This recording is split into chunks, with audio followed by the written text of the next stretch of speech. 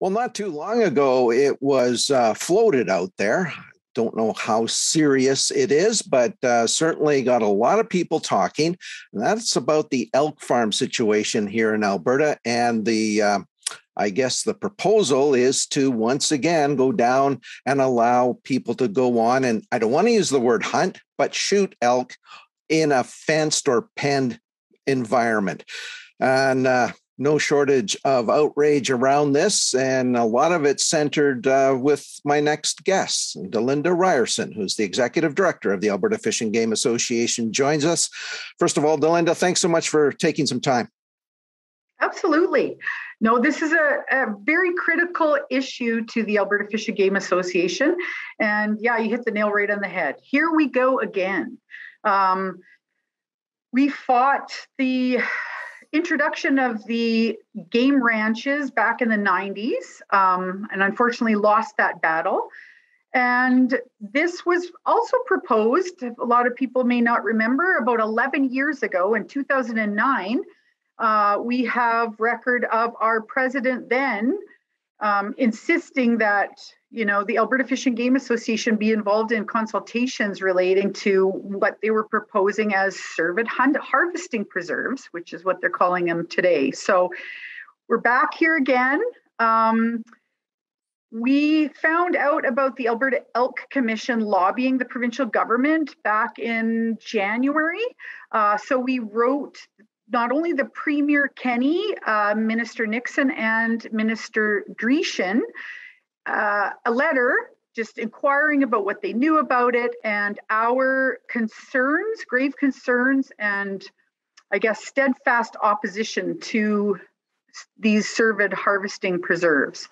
There's a whole suite of different ecological issues related to it. I think most importantly is the spread of chronic wasting disease.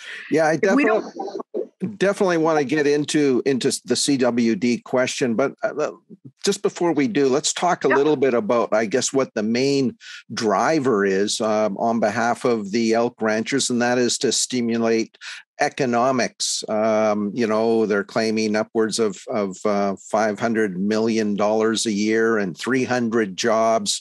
In your mind, Delinda, is that worth? And here's the perfect segue into chronic wasting disease. Is that worth the potential spread of this disease for economic reasons? Absolutely not. This is, 300 people, 300 jobs, and the implications that this would have not only ecologically and economically for 300 jobs, it's ridiculous. Also, we're going to see a decline in public support for hunting if they try to sell this as a form of hunting.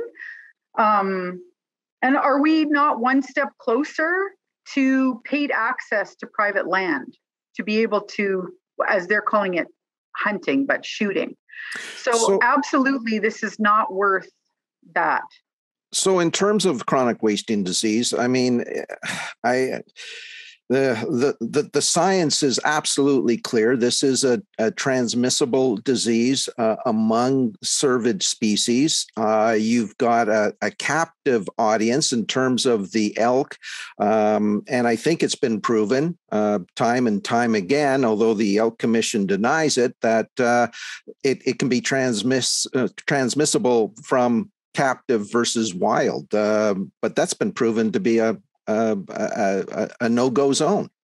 Yeah, and they have continually tried to deny that they introduced chronic wasting disease into the province as a result of their game ranches, and any wildlife biologist knows that that is exactly how this terrible disease was introduced and how it's being spread. So, there should be no movement of captive cervids or wild ones for that matter, but any kind of cervids between provinces or internationally. That is just going to continue to propagate this problem. And as this issue propagates, it's going to only detrimentally influence our ungulate populations. And it's bad enough now. We've demonstrated it in high prevalences in buck mule deer and elk. What if this thing starts to spread more into other cervids like caribou that are already in trouble in some of our national parks, or into moose that are, subsistence to Indigenous communities and things. So, yeah, it's terrifying, actually. Of course, Delinda, I know that you're very much aware of the fact that a number of years ago, the hog situation in Alberta, wild hogs were allowed to be hunted in a penned environment, and now these things have escaped, and they are listed as an invasive species. Absolutely. So this is another example of what they coined the term livestock diversification. It's painted with the same brushes, these innovative tools that they want to use for recreational hunting, but not enough research done. Introducing, and I don't even like to use the word wild because they're not wild. These hogs for opportunities for people to have these kind of penned hunts. Well, absolutely, they get out. They're totally ecologically destructive. They'll eat, ground nesting birds and their eggs and small children if they could get a hold of them. So they're very invasive. I think they're known as one of the most widespread invasive species, or widespread medium-sized mammals in the world. So, not enough work is done.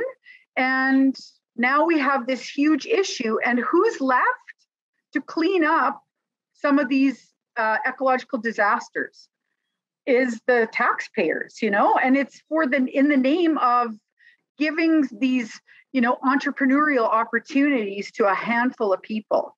Same thing with the game ranching. It's a handful of people that are going to benefit. And, as we propagate chronic wasting disease and its potentially, detrimental effects on human health, and us exporting, crops, or, the decline in our ungulate populations, absolutely unacceptable. We know enough about it, which we, should have known about the boars, that we need to stop it immediately.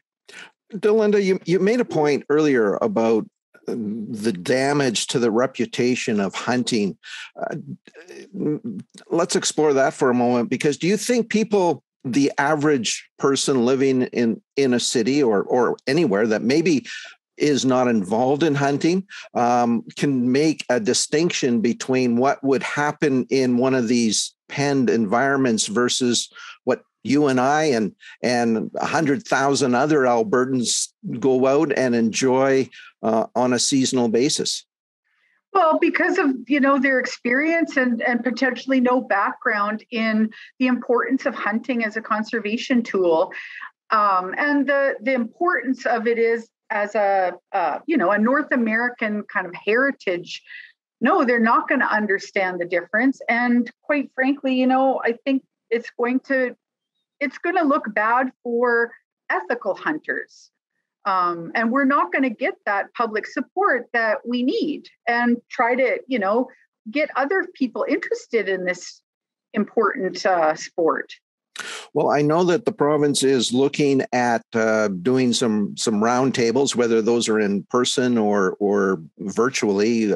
We haven't heard yet, but I got to imagine that you, along with your 20,000 plus members of the AFGA, will be fairly forcefully, I would think, putting out some opinions on this move. Absolutely. We're trying to make this front and center.